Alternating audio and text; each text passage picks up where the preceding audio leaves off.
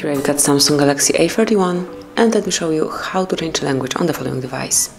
So at first you have to open the list of all apps, then find and select the settings, click on General Management and then go to Language and Input. And here by tapping on language you can add language. Just pick it from the following list. Here you've got all the languages that you can apply. Just choose the one that you want to have your device in. It can be Italian, then pick the region, set as default, and that's it. As you can see, it has been changed, it has been applied, and now the whole device is in Italian.